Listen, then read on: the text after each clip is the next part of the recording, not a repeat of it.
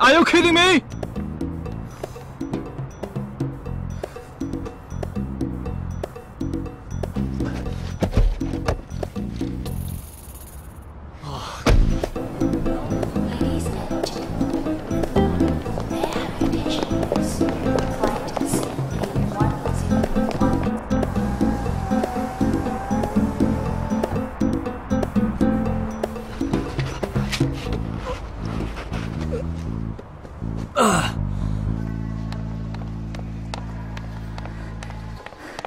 Excuse me. Yeah? I called earlier.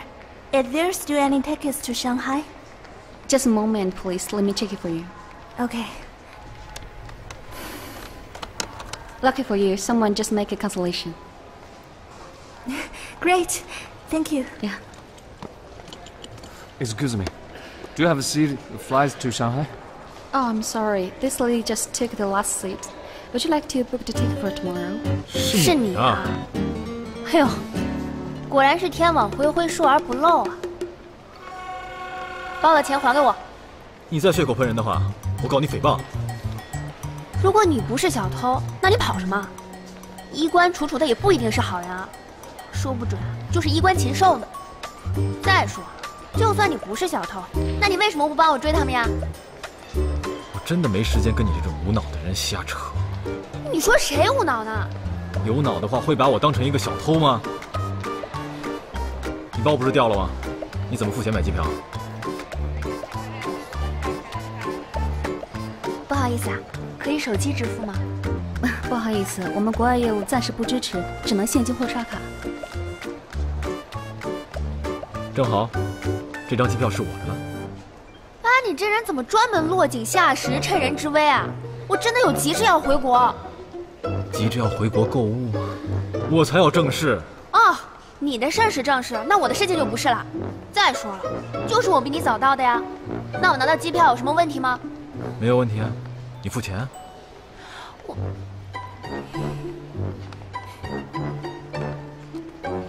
来，我买这张机票。就用这个付我的吧。他把我的钱包弄丢了，应该赔给我的。你还讲道理吗？两位都消消气吧，都是中国同胞，都是缘分嘛。缘分？我遇到你很倒霉。我才更倒霉呢。二位还是商量一下吧，登记时间快到了，再这样下去，两位都走不了了。你这叫愚蠢到损人不利己吧？你弄丢了我的钱包，就是应该赔给我呀。哎，有人退票了，这位先生，您还要吗？卡还给我。要走一起走，不然啊，就谁都别走。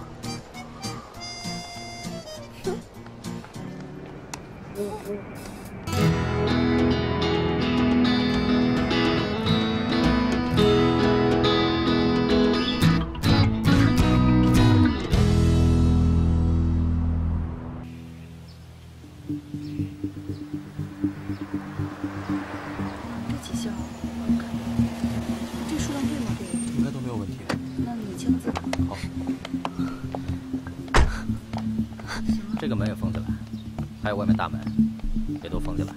另外，住手！电子鞋。这是我家，你们在这里做什么？高氏集团有限公司已经宣布破产，我们在依法查封资产。你是什么人？破产？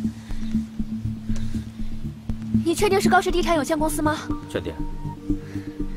这怎么可能呢？不可能的。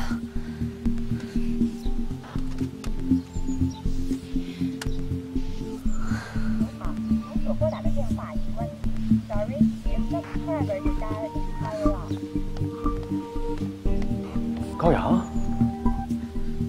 蒋副总，高阳，你终于回来了。他们说我们家破产了，这到底怎么回事啊？我爸爸他去哪儿了？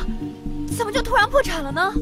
这是法院出具的执行通知书与裁定书，我们也是依法办事。这栋房子已经被查封了，相关文件还请您过目。是，我知道。这里是我的家，对，我从小长大的地方。出现这种情况，我不住在这里，我能住在哪里啊？再说了，我爸爸只是失去联系，说不定他明天就回来了呢。我一会儿电话说。是吧，蒋副总？这其中一定是有什么问题的。就连燕姨也消失了。我爸爸不可能无缘无故失踪的，他绝不可能丢下我不管的呀。你别着急，公司出事已经有一段时间了，只是你爸爸一直瞒着你。这段时间他在国外筹备资金，暂时断了联系，所以我估计房屋查封的事儿，他应该还没收到消息。请您签字，里面的私人物品您可以清理带走，我们要依法查封了。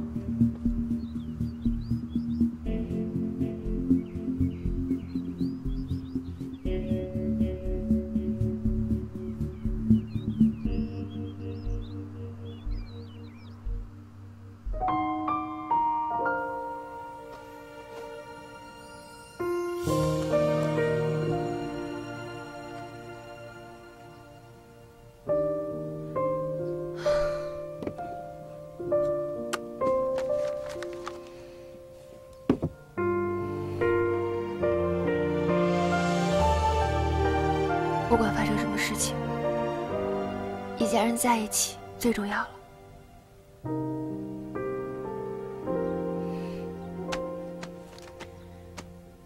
对了，我爸的降压药呢？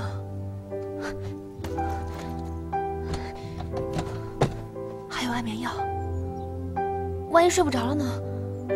这个时候身体最重要了。还有血压计。高阳。都这个时候了，带点重要的东西走吧。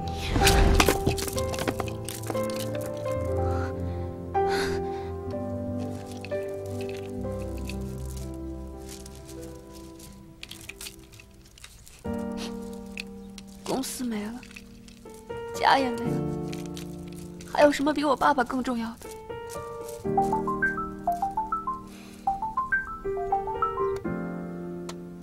喂。我会尽快处理分公司后续的事情，具体情况等董事长回来再说。好，就这样。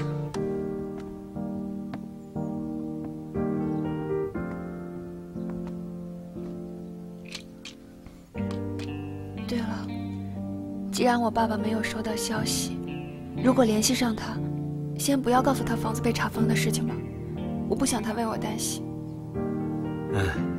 哎，那你住哪儿啊？你放心吧，我那几个朋友今天都回国了，我住在哪里都可以。好，那我最近肯定有好多事儿，就照顾不了你了，你自己照顾好自己。那我先走了。蒋副总，如果你有我爸爸和燕姨的消息，一定要第一时间告诉我。嗯，一定。